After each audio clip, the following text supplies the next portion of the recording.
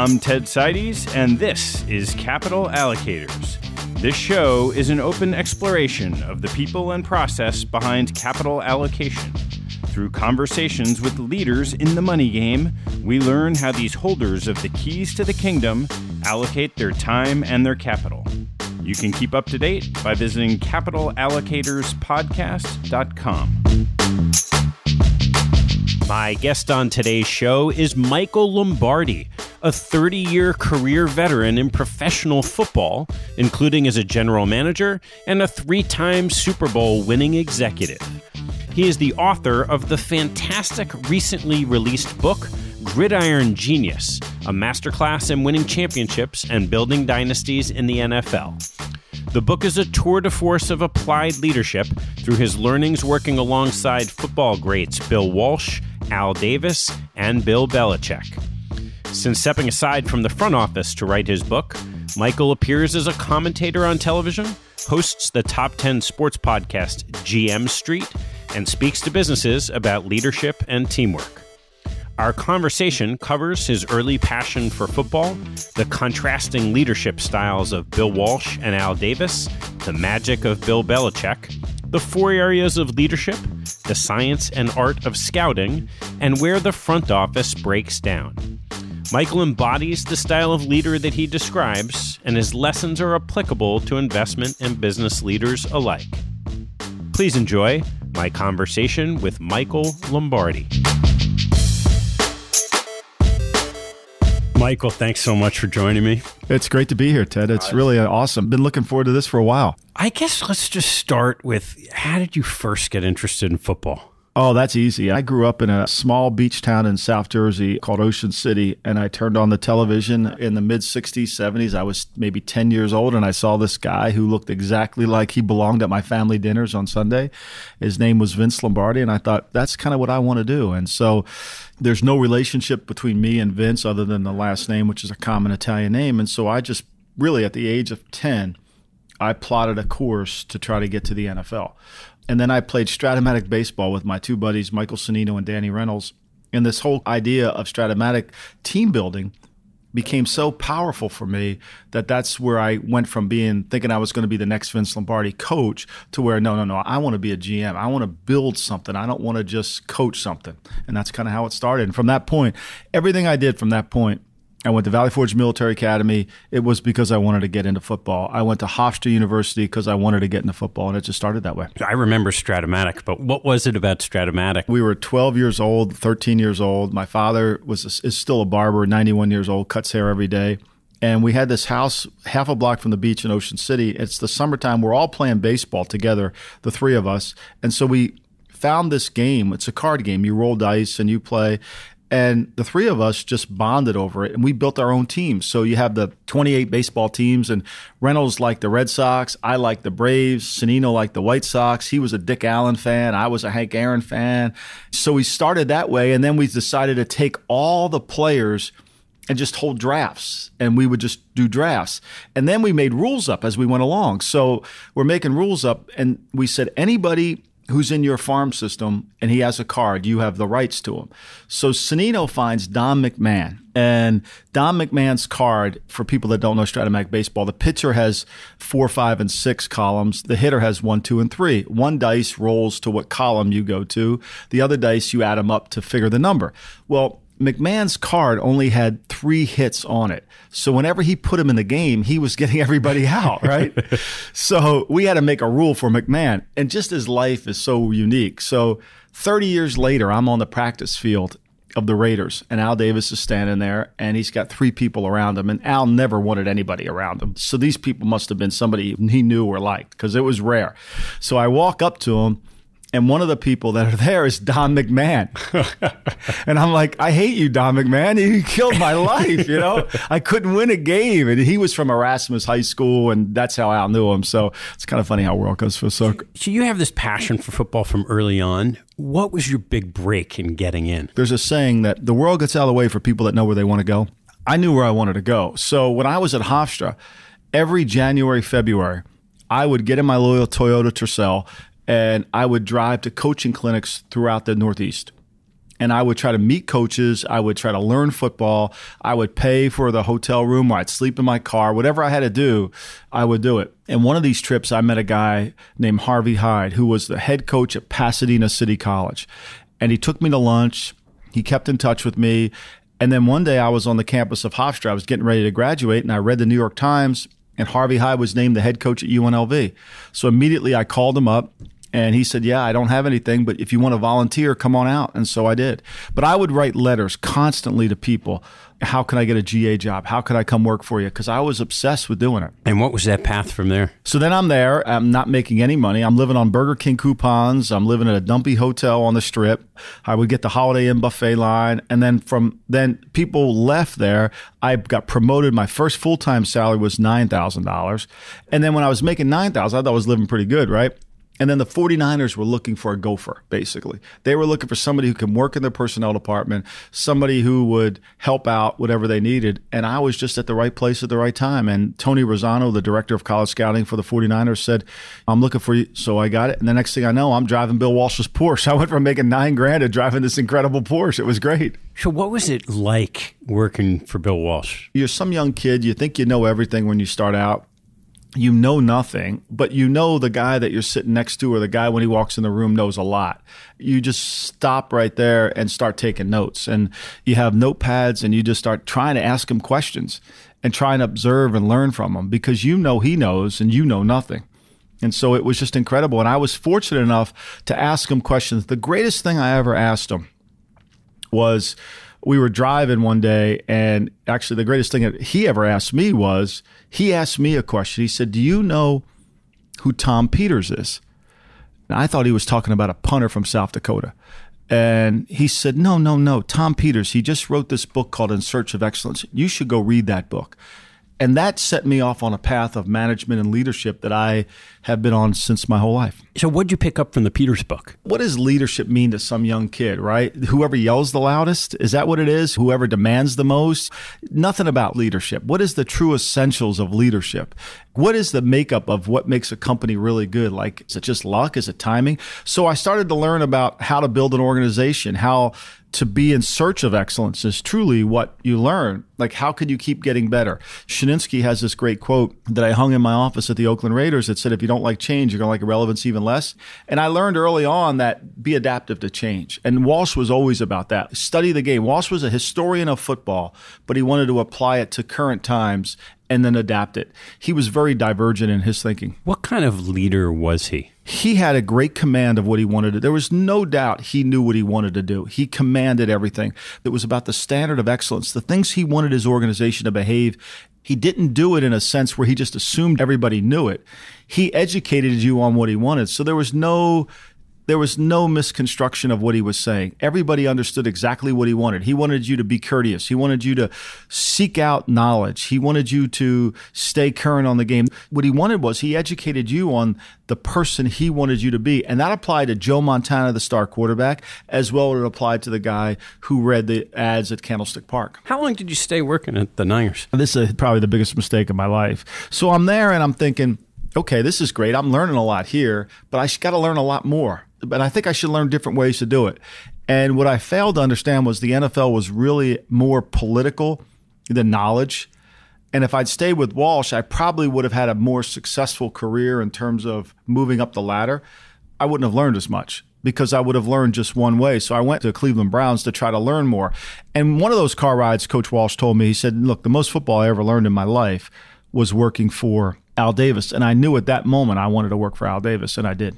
So I went to the Browns, then I became friends with Al, and then I went to work for Al. What did you see different in Al's leadership style from Bill? It wasn't as precise. Al was very much about a philosophy. He wanted to build the Raiders as a size, speed football team, but he never shared what he really wanted.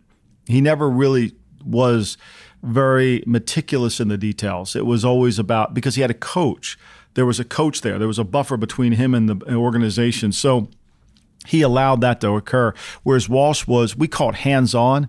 But really, what does hands-on mean, Ted? Aren't you doing your job if you're hands-on? Like, it's like mission statements. They're the most ridiculous things you could ever have, right? Like, what does that mean? We're going to win the Super Bowl? Is that a mission statement? No. It doesn't tell anybody anything. It's the same thing. What's hands-on? Hands-on means you're engaged. I'm not going to tell you what to do, but I'm going to tell you what I want you to do. That's not being hands-on. That's being a good leader. And so I think that was the difference between the two. So is there an example that stands out for you in something that, say, Al didn't communicate as well, or you think that Bill Walsh would have communicated the same thing? Oh, there's so many of them. Yeah. I mean, Al didn't trust very many people. So that's a real problem. So that's what happened. He always thought somebody had an agenda. He felt like there was always somebody's method to their madness. So he was always trying to calculate what that was. And I reminded of a story. Lyndon Johnson, when he was in the White House, he would sit there every morning and read the Washington Post. And as he was going through the pages one morning, he circled 2 articles. And he called Ben Bradley on the phone and said, the source that's typically on this Health and Human Service article was in the hospital last night. Who's the new source? And then this other source on this finance column was in Egypt. Who's the source? Lyndon Johnson was obsessed with learning who the sources were. Al was obsessed with learning what the agenda was. And that kind of overpowered everything. So he never really explained what he wanted. His greatness was his ability to brand, but his weakness was he wasn't willing to take all his knowledge and share it with someone else and then learn it back himself. It was almost behind the Iron Curtain, whereas Walsh was very much about teaching you what he wanted, explaining to you how he wanted it in detail, and he wanted it done in that fashion. And if you did it well, you were going to move up. So you mentioned Davis being gifted at branding, which is something that can be very elusive. What was it that he did that was successful? Anybody in the organization, he wanted it to be the Oakland Raiders. He was very much about the word. He was very much about the colors. So he took the silver from the Detroit Lions. He took the black from the West Point Army Knights. And so he combined it silver and black. He wanted that brand in your name. So if you say silver and black to anybody who's a football fan, they know it's the Raiders. He was very much a part of that. That's what he wanted. The Oakland Raiders. He pushed the brand up. He was greatly influenced by the Brooklyn Dodgers. He grew up in Brooklyn. He was greatly influenced by the Yankees. So he wanted to combine the speed of the Dodgers with the power of the Yankees. And that's how he built his organization. And then he branded those things because he constantly talked about it. He always talked about the greatness of the Raiders. And his message, which is part of marketing, is what helps sell the brand. 2 of the other coaches one you worked with and worked for, Nick Saban and Bill Belichick, have this mystique in their incredible ability to succeed. Why don't you pick one or the other and talk about what you learned working with or for them? You have to start with Belichick because I think Nick would be kind enough to admit that Nick's success really was due to the education of Bill. Oftentimes, we're a prisoner of who we work for, and we're a prisoner of who we learn from. And I truly believe that there are 2 kinds of jobs. Jobs you can make a difference in, and jobs you can only grow from. And we screw them up. I screwed them up in my career. Sometimes I try to make a difference when I should have been only growing from. So we always make that mistake. And I think what Nick learned from Bill impacted him far greater than what Nick brought to Bill. So let's start with Bill. Bill is an incredible leader. Bill's monotone. He's not concerned about what anybody thinks other than the people he's leading. And so he's very deliberate in what he wants done. It's meticulous. It's explained to precise fashion. He can evaluate the game from 35,000 feet. He's not obsessed with tomorrow. He's obsessed with tomorrow and the next day and the day after. He's not a solution-based leader. So there's 2 kinds of leaders, solution-based and sustainable-based. And we know this through the home finance crisis. Those people giving loans to guys who couldn't pay them back were solution-based. Sustainable-based are thinking about the future. That's Belichick. So every decision he makes is based on sustainability. And then his meticulous work habits, his ability to not just be in the office all day long, but to be productive at the office, to understand what's urgent and important, not return the telephone, not have the TV on, not surf the internet. His focus and concentration is remarkable. And then he can build out the whole organization. And he's very much about, what can I do better? Whether it's when we play a game, after we win a Super Bowl, what can I do better? He's in search of excellence every single day.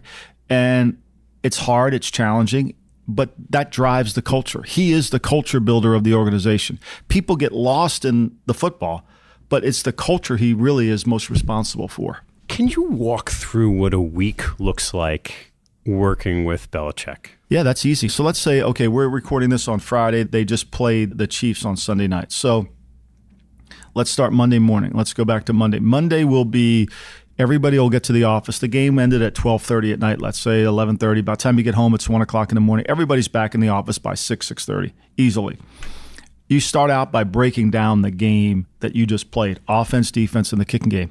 There'll be a 12 o'clock or 12:30 staff meeting at which Belichick will walk in the room, sit at the head of the table, and the offensive coordinator, the defensive coordinator, and the special teams coach will have filled out forms that go all the way back to 1991 in Cleveland that breaks down the game. Things we did well, things we did poorly, things we need to improve on, mistakes we made in scheme, mistakes we made in coaching, the tactical points of the game, player evaluations of where we misjudged their team. So he's doing an autopsy of the game. And he wants his offensive coordinator to do it. He wants his defensive coordinator to do it. So that meeting lasts for about 2 to 3 hours. It's not, hey, we won, guys. Everything's great. No. It's like we're either doing this better, we're doing that better. Then he'll start on what he thinks we need to get ready for the Chicago Bears. So, okay, this week I want to do this. I've seen enough of this player. So that meeting lasts probably about 3 hours. Then from Monday night until Tuesday afternoon at 5 o'clock, you're preparing for the opponent you're going to play, studying videotape, how they do, what they do, break it down. He's doing the same thing in his office. So then he'll go back Tuesday around noon. He'll meet with the quarterbacks, Brady, Brian Hoyer. That's the only two. Josh McDaniels won't be in the room. And he will have broken down every player on the Bears defense in their back seven. So that would be the linebackers and the defensive backs. He's written it all up on his computer by himself.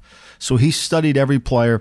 Hey, I think this is what they do. This is why they do it. We should attack this player. We shouldn't attack that player, and go forward. Then Tuesday night, we'll have a staff meeting. He'll go over the practice schedule for Wednesday, tell the staff what he wants done, how he wants it. I think we need to work on this. I think we need to work on that. Wednesday morning at 8 o'clock, he will welcome the team back, congratulate them on the win. Perhaps he didn't meet with them on Monday, gave them that day off, and then he'll start setting the agenda for the week. And that starts with this thing called points of emphasis. So what I would do for him, and what I'm sure he does now for himself, is he would break down the opponent into points of emphasis. How are we going to win the game? Offensively, defensively, in the kicking game. How are we going to win? And then he presents that to the team. Here's how we got to play the game. Here's how we got to do it. Here's the way we're going to play, and here's why, with film to back it up. Wednesday practice, 5 o'clock staff meeting to go over the practice with the coaching staff. Same, repeat that on Thursday. Friday, today, they come in, they'll go over the game again. They'll go over the Thursday practice in the morning at the 8 o'clock team meeting. But Friday is about what players and plays are the Bears going to run this week when they absolutely have to have a play. They call them gotta-have-it plays. So then he wants the team to know that if it's 3rd and 6 on a crucial part of the game, they're going to throw the ball to Tariq Cohen. Or if it's 3rd and 7 and they need the ball back, they're going to blitz. All week long, he's teaching the Patriot players how this game is going to be played. All week long, then practice, and then Saturday night at the staff meeting, before he meets with the team, he then goes over how he wants to play the game based on how the week of practice went. For example, the first third down we get into, I want to run this. Or if it's 4th and short early in the game, I'm not going for it, I'm going to punt. Or if it's 4th and short early in the game, we're going to go for it. I'm going to go. I want to get the lead. I want to build the lead. And then he goes over the game plan with the staff. Then he goes back and meets with the team, and they get ready to play. How similar or different is that entire process? It's completely different. So when you're a young kid in the league, you think everybody does that. And what you find is no one does it other than him, other than Walsh. I mean, I've never been around a program that ever operates that way. I've been around programs that doesn't meet as a team. They just meet as groups, as individuals. So there is a difference. I mean, winning looks alike in all organizations. Losing looks alike in all organizations. And so I'll give you an example. Every day after practice on Wednesday, Thursday, Bill makes the coaches come into his 5 o'clock meeting, and he goes over the practice tape of that day. Nick Saban hated it. Oh, my God, he hated it with a passion. He would complain, I can't believe it, dog. I got to be in here. It's killing me. I got stuff I got to do. You know what Alabama, what they do, don't you? Same thing. But it's hard to break people out of bad habits. It's hard to do that because they're not used to it, and they're not used to being led. And that's what he's doing. He's leading the organization every single day. How much of an edge do you think the Patriots have gotten over the years just from that process? I think it's the reason why they've been to 7 conference championship games. I think the difference between him and the next great coach is Sean Payton's great at what he does. I think Pete Carroll's great at what he does. But the difference between Bill and maybe Andy Reid and that group of guys to the next group is significant. If the cap's $175 million, Belichick's worth at least 10% of the cap. Yeah. And is it even more pronounced in college with Alabama? Way more. Yeah. Way more. Alabama's 2 weeks ago, they were a 17.5-point favorite if they played LSU. Think about that. That's a huge gap between the second best team. And a lot of it comes through the process. You had written something in your book where you couldn't, even with Belichick, you couldn't just hand someone the same agenda and say, here, go do it. So I have this uncle, Fred Palermo. He's 91 years old. He's still alive. God bless him. So he used to say, when we would go out to eat together and we were at a restaurant and they had a huge menu, he said, they can't cook all this good. There's no way a chef can cook 50 things really good. And that always hit me. And so if you're at a diner, order the burger because they'll cook that good. But at the French Laundry, they only have 5 things on the menu. They'll cook every one of those really good, right? It's the same thing in business and leadership. If you have too many things on the menu, you can't operate them all good. You've got to narrow it down. So the Emeril Lagasse theory was born out of, look, we could go online right now and get every one of Emeril Lagasse's recipes.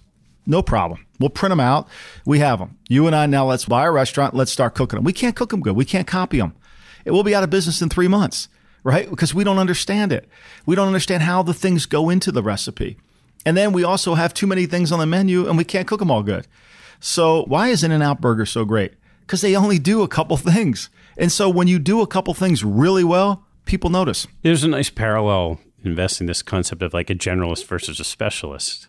And it's almost the same thing where you've got to be really good at the one thing you're doing. But then, like what you said before, you also have to grow and change. And I think where Belichick gains such an advantage is, what are my weaknesses and how can I improve on them? And so if I know I'm not good in a certain area, we're not all great in everything, right? So I have to work on something else. I must improve on something else I do. And I think that's where he gains the edge. You had mentioned earlier these leaders commanding. And I loved in your TED Talk, you talked about the cultural romps, you called them.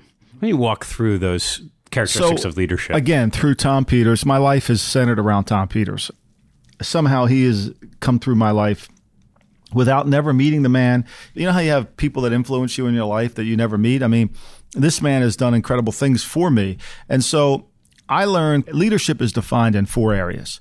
Management of attention, management of meaning, management of self, management of trust. So in my book, I altered them a little bit because I thought it would be command of the room. Means when you walk in a room, you gain people's attention. You have a plan. It doesn't matter what your plan is. It just matters you have a plan.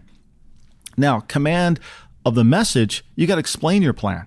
That's a challenge for some people. A lot of people have really good plans. They just can't explain them very well. And so therefore, they lose it. And I talk about this in my TED Talk about how Martin Luther King, in the middle of his I Have a Dream speech, which wasn't titled I Have a Dream speech, Mahalia Jackson in the background yells, "Tell him about the dream, Dr. King." And he then goes on an 11-minute expose on I Have a Dream, and everybody got the message. It was powerful. It was visualized. You could hear it and see it. That's command of the message. Now, all of us don't have King's great skills, but you don't have to be a rah-rah guy. Belichick never raises his voice. Nick Saban might. It's your own style and your own authenticity, but you have to have a way to deliver your message so you can do it clearly. And that's command of the message. And then command of the process is about making sure that when you wake up every morning, you're committed to the culture and the process and not making exceptions to all the rules. One exception costs you your job. The way you treat one person is going to have a ripple down effect if you're outside. The program is bigger than any individual. If somebody wants to go against the grain, I'll give you an example. The Utah Jazz were in a situation where they had a great point guard, and Jerry Sloan was the head coach, and the point guard was going too far to the right. And so Sloan went to the owner and said, it's either me or him. And the owner hesitated, and Sloan quit. And that hesitation is the reason why he quit, because if that guy couldn't see it that clearly, it didn't matter. That's really command of the process. You've got to be committed to the values of the organization every single day. And no one's bigger than it, including yourself. That's what comes into command of self. This is really important, how you handle yourself how you discipline yourself, and how you educate yourself on an ongoing basis. That's create followers. It isn't getting to the office at 4 o'clock in the morning and just having your car parked out. It's getting results. It's showing people how you work. You don't have to do it through, I got here at 4. It's like people that give to charities that want to take out a billboard that they gave to a charity. Like, you don't have to do that, you know? You just do your thing and your recognition will come to you. And what I found was, to be a great leader, you have to really be strong in 3 of the 4. And great ones are all 4. If you're only good in 2, you're really never going to succeed. I want to dive in a little bit on some of the details of, let's call it, the process. So you spend a lot of time in scouting. We think about statistics in baseball. What's happened in football? So the technology has certainly helped a lot.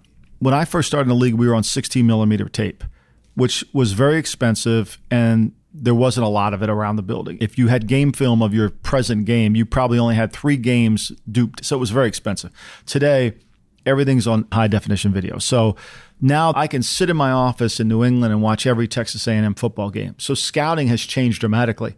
Scouting, for me to get in an airplane and fly all the way to College Station and then watch 4 games of their tape seems not worthwhile. Now, do I want to watch them practice and play? Maybe that's the case. So film has changed it. The game itself has changed it by the rules. By the way they've changed the game from a running league to a passing league has altered the game. And as the game has become more complex and has moved from checkers to chess, those pieces and the complications of those games requires you to find players that can influence the game. For example, back in the early 60s, the middle linebacker called the defense. There was no real passing game, so it didn't matter if they threw the ball. He wasn't going to get exploited. Today, if you play with a middle linebacker that can't play the pass and it can only play the run, you're done. And so there's a line that I always use. If I can formation you off the field, meaning if I come out in a passing formation and you can't play, you're not a good player. So that's changed. As you're watching the game, you have to adapt your grading system and your philosophy to the ever-changing flow of the game. What's the blend of skill and character? Kobe Bryant is one of the hardest working, most competitive and intense players you're ever going to come across. And so when your great player has that work ethic, it builds the whole organization. Tom Brady he got to the office probably at 6:30 today. He probably won't leave till 6:30 tonight. Nothing's more important than what Tom Brady does to his body, to his mind. And so when you have great talent that brings that passion, you have a chance. When you don't, you get fooled. You get duped. You might have a high spike, just like a stock might go up, but then you prepare for the downturn. And then what happens is you don't create more followers to do it that way, because if he's successful doing it that way, everybody else figures, well, let's cut this corner this week, and we don't have that result. So you must combine greatness with work ethic. I've never seen a great player that didn't work hard. How does that work in the scouting? So you can certainly digest a lot more on film. Right. How do you go about the softer qualitative side of? Well, so you have to be unique now. So right now, because I can't go talk to a trainer because the laws in the country won't allow him to give out information on his medical. So that's back in the 80s, they would tell you anything you wanted to know, right? The coaches won't tell you anything you want to know because they don't want that player to hear a negative thought about them and hurts their recruiting. So you know right now no one's honest. So how do you get around it? For us, find different ways. How do you find someone's behavior when you're not watching is the best way to learn about somebody? We might go down to LSU and we know there's 2 bars that the players go to. And if you sit in that bar and watch what happens or talk to the bartender, he's going to tell you more information about the player than any of the coach over there. If you get immersed in the campus, talk to the sorority girls, you're going to find out more about the players than the traditional methods. And that's where, if you don't like change, you're going to like irrelevance even less. If you stay doing it the traditional way, it's not going to work. And so as you go through the process of a draft, that takes a lot of time to get down to LSU and just sort of hang out in a couple bars and get to know whoever you need to know. How do you narrow the filter? So everything about scouting, just like I'm sure about stock investment, is about elimination, not finding. Everything's about elimination. We built a criteria for what we want from each player. A mental criteria, a physical criteria. So for example, if we want an offensive lineman, we know we want offensive linemen that are 6'5" or taller, who has 34.5-inch arms or longer, whose hand size is 9.5 or bigger, who run the 40 in 5.3 or less and who start 3 years in college or more. And so we set up a criteria. And through that criteria, all the players get funneled into it, and then eventually less come out. And it's those less that you work on. The FBI doesn't open up the phone book and start looking for serial killers. They have a profile, right? It's the same thing in scouting. It's the same thing you do in your business. You have a profile of what you like in a company, and it matches your profile. You're going to go after it. Now, that's not saying you're going to invest in it, but you're going to deep dive into that and figure out, maybe I'm here. That's what we do in scouting. So once you get that list down, the key isn't to have, again, it's the Fred Palermo, too many things on the menu. We don't need 1,000 guys on our draft board. We need 100 that fit what we do. What happens with the Jeremy Lin's of basketball? So you have that criteria, certain size, certain weight, certain speed, but then there's he falls through the cracks, right? So there's always exceptions to every rule, and you're going to come across them. There's always a small school guy that dominates something. But my attitude is, let him come to me. I don't need to chase him. If Jeremy Lin's a really good player, he's going to come to me eventually. He's going to a camp. I'm going to hear his name from somewhere. I'm not going to miss him. As Al Davis used to tell me all the time, kid, you don't work in the NFL, you live in the NFL. I live in the NFL. I'm going to hear his name. You live in your business. Through buzz, people are talking about this Lynn guy. Now let me go do some work. But if I spend my time searching for Lynn, I lose too much time. How have the filters changed over the last bunch of years in football with explosion of data? Oh, it's been great. I tell everybody this, I'm in the information business. And so I collect information and I sort information and I research information. People that say, well, you don't want analytics. No, I want analytics. I want to know. But I don't want someone who's on a doctoral study. I don't want something 10 years from now. I want you to be wrong. Tell me that the broad jump doesn't equate to anything, and I'll listen to you, and let's test it out. Let's try it. But don't tell me you need 10 more years to test this out over here in a lab. We're not AstraZeneca. I don't have 10 years. I got to get to the answer. And you know what? Being wrong, Ted, is the greatest thing we can be. It's like when you recruit a kid in school, you want somebody to come work for your firm. The one thing you don't want to hear is maybe. You want to hear either yes or no. No is just as good as yes, because I'm moving on to the next guy. But maybe just ties me up too long. Maybes don't exist. Same thing with this research. So I take all this information in, I sort it, I look at it. How does it apply? So instead of congratulating everybody after the draft, what do? You do the same thing Belichick does after every game. What did we do well? What did we do poorly on? What combine should we really pay more attention to? Northwestern has a workout every year for all the local kids from Chicago. 3 kids got drafted at that workout. Okay, we need to put more resources in there.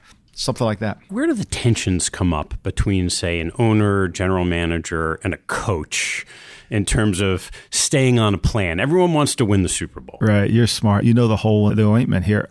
There's a lot of them. So Walsh used to say to me all the time, the Civil War is the ugliest war to fight. And there's a lot of civil wars in the NFL. Because why? Credit. Who gets credit? Who deserves credit? Does the owner deserve the credit? Does the head coach? Is the personnel guy not getting enough attention? Who's in Peter King's Monday morning quarterback column? Who's in there? And so when ego plays into it, it becomes very toxic. For me, I understand my role. My role as a general manager is to work with the coach. There only can be one spokesman for the organization. There can only be one message, command of the message. If I talk and say something about the team during the season, all I do is stir the fire up. John Mara talking about Odell Beckham the other day just rekindled the fire that the media just wants him to do. John Mara doesn't need to talk. Dave Gettleman doesn't need to talk.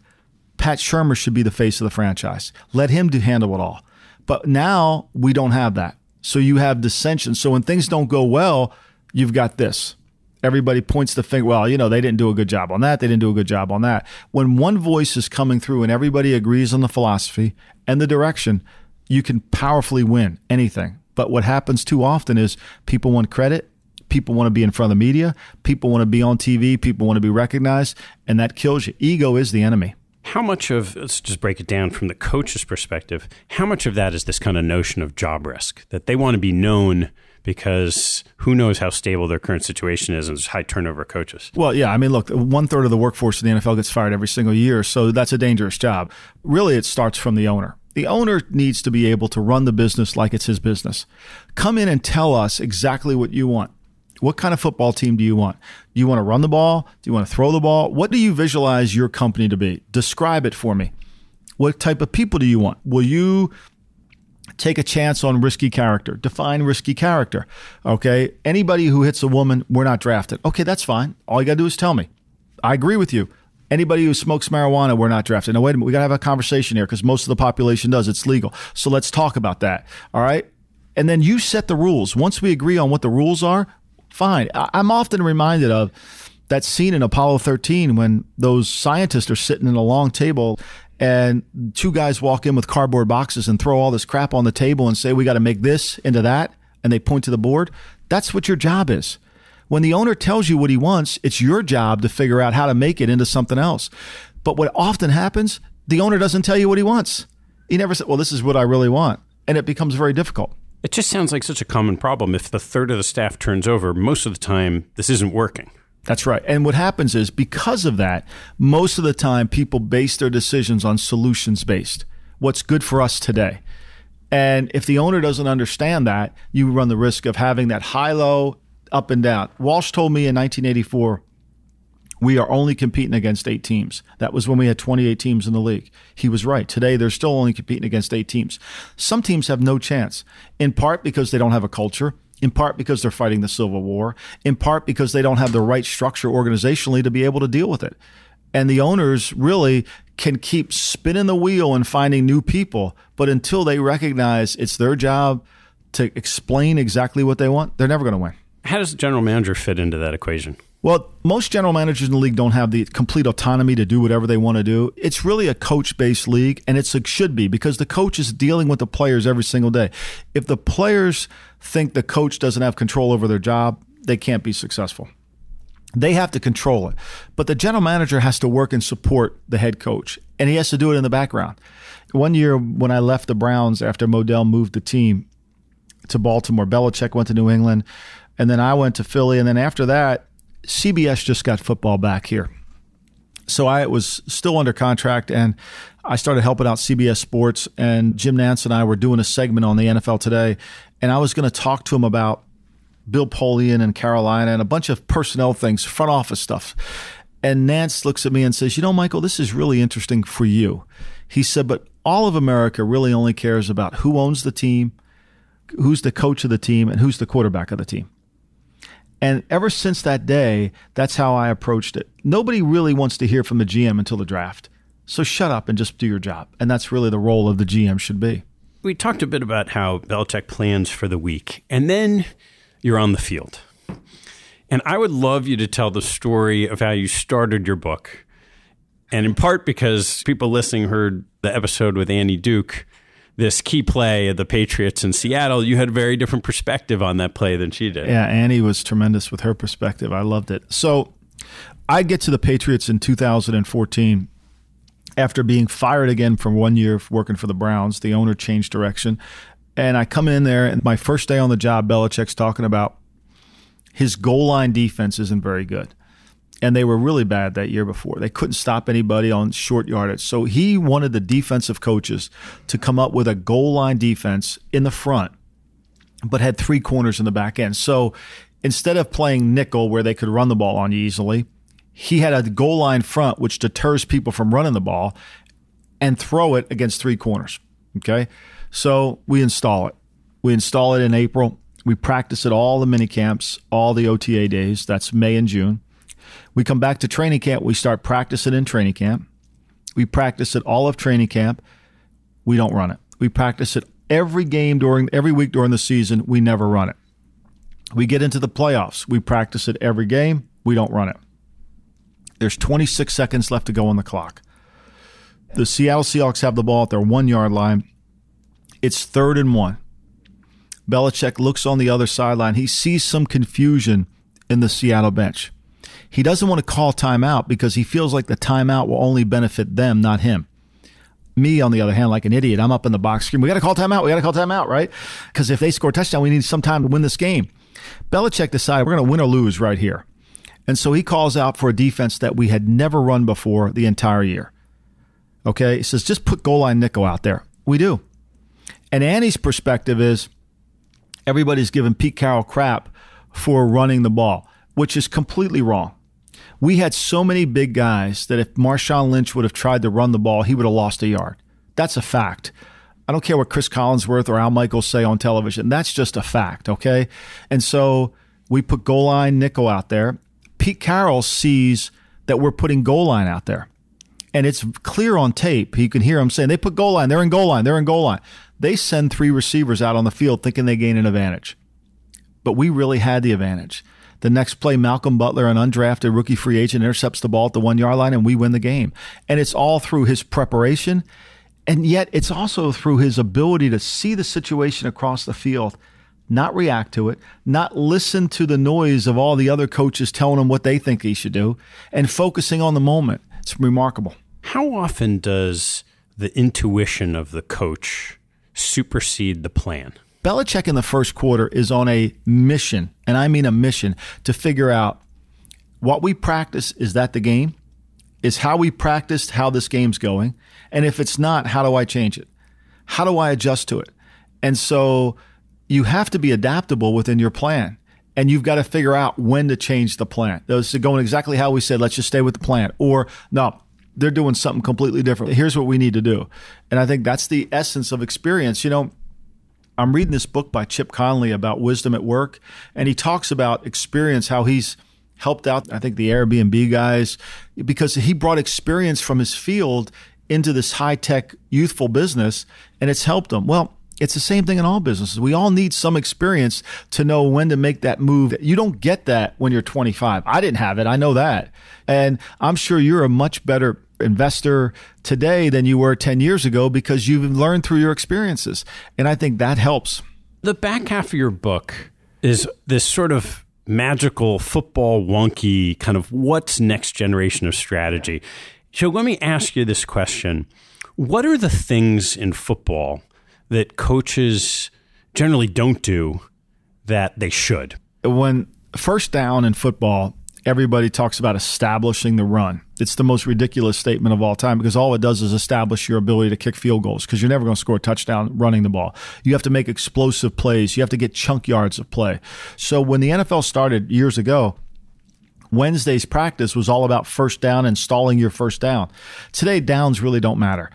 It's really about establishing the lead that matters. So throwing the ball. So modify how you change your practice. Spend more time on third down in the red zone than you would on 1st and 10. Or if you're spending time on 1st and 10, practice throwing the ball, not running the ball. So you have to change and adapt to the game, and your teaching habits have to change and adapt as well.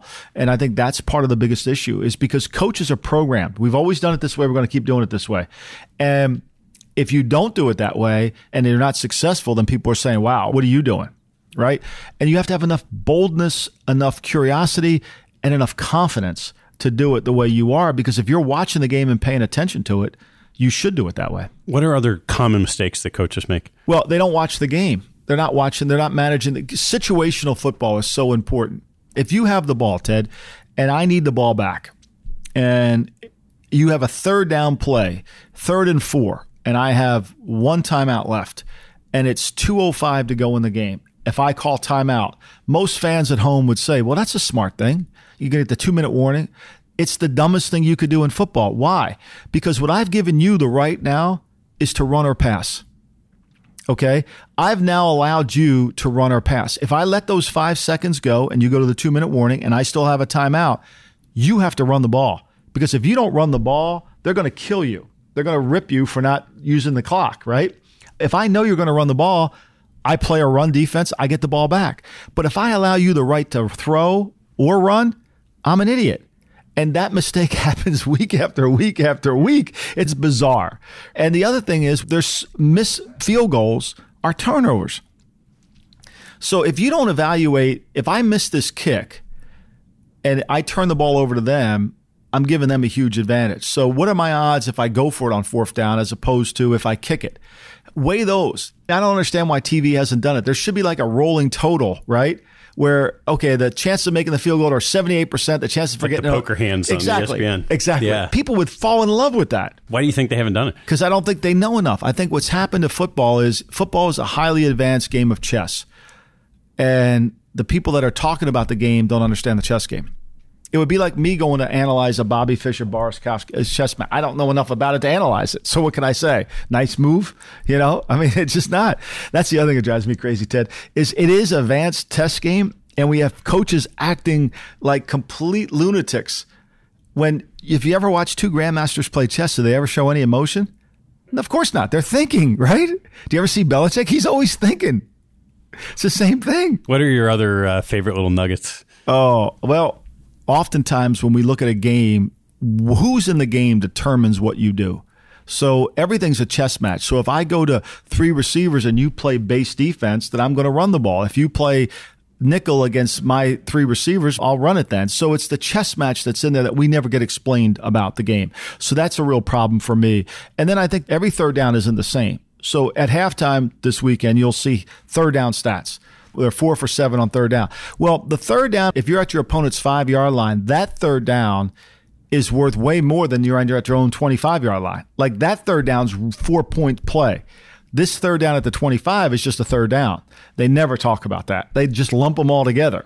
When you practice third downs in the red zone, you practice third downs in the field. And then my other one is where the quarterback cannot get sacked. So if I'm Tom Brady and I have the ball at my opponent's 5-yard line and I hold the ball and I get sacked at the 12, that's not a problem. I'm going to kick the field goal anyway. I'm waiting for somebody to get open. But if I have the ball at my opponent's 35, let's say, and I take a sack there to the 42, now I can't kick a field goal. That's a 3-point sack I gave up. So I can't take that sack. You follow me? I can't take that sack. That's a dumb play. That's me beating myself, and I can't do that. Through all your experiences in coaching, what do you take away as the biggest lessons of leadership? To never stop learning. I think curiosity is the greatest thing. I think you have to keep asking why, and I think you have to reverse engineer it. Jack Nicholson said this once, and I think it's a powerful line. He says, I am a devout Democrat, but I read everything that Ann Coulter writes about because I want to learn, because I want to know. It's the elixir of life. And I think if you take that approach, if you really believe in something strongly, then read everything about it the other way. It'll either enhance you or grow you. So you've written this wonderful book. You're doing a podcast. You're on television. What's next for you? I wanted to have a second career. George Raveling is one of the greatest men I've ever met in my life. Was a coach at USC, Washington State, and Iowa. In fact, he is the curator of the Martin Luther King I Have a Dream speech. He was on the stage that day. He was working security, and he just happened to ask Dr. King for the copy of the speech, and Dr. King gave it to him. So he's owned it. He lives in Los Angeles. He's been a mentor to me, and he told me the greatest years of my life was from 60 to I'm 81 now. And that's really what I want to have. I want to have the greatest years of my life from now on. Where's that going to take you? I don't know. I have no idea. I have nothing planned other than I'd like to write another book. I love football. I love leadership, and I just want to keep doing this. How have you been spending your time now? I've been spending my time working on football mostly, and reading about things that I can apply to football. That's the beautiful thing about football that Walsh talked about, was how you can take something that you learn in Chip Conley's book or Ryan Holiday's Ego is the Enemy and apply it to your field. Isn't that why we read? And so that's what I try to do. All right, Mike, let's turn to some closing questions. What was your most memorable accomplishment outside of work and family? When you have two wonderful kids, a beautiful wife, I think the family thing in this business is so hard to maintain because you work so long and you work hard. But I think my proudest moment was, I think, my ability to understand the situation outside of professional and try to learn something else. And I took this writing course in San Francisco. I think that was my proud, to learn something else. What's your biggest pet peeve? I don't understand offices that are a mess. Drives me crazy. Like, I have no confidence. I mean, I went to a military academy, so excuse me and apologize, but I think an office should be tidy. I know Einstein's office was a disaster, and I have a picture of Bill Buckley's office. It looks like a disaster. Those are people at a different level. It drives me crazy if an office isn't neat. The other thing is, because Walsh was a stickler for pictures being straight on the wall, if I walk by an office and I don't see a picture that's straight, I have to fix it. What teaching from your parents has most stayed with you? I think hard work, without a doubt. My dad's 91 years old. He still cuts hair every single day. I think work ethic you get from your parents. My mother always told me to dream. She was the one who wanted me to dream. And Springsteen wrote that song, Born to Run, to get out of this town. And my mother's words were echoed in that. You got to dream. Your life's not going to be here. Your life can be bigger than this. What information do you read that you get a lot out of that other people might not know about? I'm obsessed with the cartels. I'm obsessed with Don Winslow. I love the writer Don Winslow. I love reading about the cartels, how people think it's just a bunch of thugs, which they are, but how they set up their enterprise and how they shifted the dynamics of when we legalized marijuana and they realized it was a business, how they shifted it into now we are faced with this opioid crisis in America. All right, last one. What life lesson have you learned that you wish you knew a lot earlier in your life? That you can get great wisdom from just one man. If I would have stayed with Walsh my whole life, I probably would have been wiser and better. Even though I went through a diversity of learning, I think I didn't get enough. Judge Scalia has a line that says wisdom comes later. When wisdom comes later, I think that wisdom comes later from that. Michael, thank you so much. Thank you, Ted. Before you take off, I've created 3 different ways for you to stay updated on the podcast and my blog according to your preferences. First, you can sign up to receive a monthly email with a few great things I've read and listened to over the month. Second, for more prompt delivery, you can subscribe to my blog and receive emails when each podcast episode and blog post come out. And last, you can access the full library of transcripts by signing up for a premium subscription. All 3 options are available on the homepage at CapitalAllocatorsPodcast.com. Thanks for your support.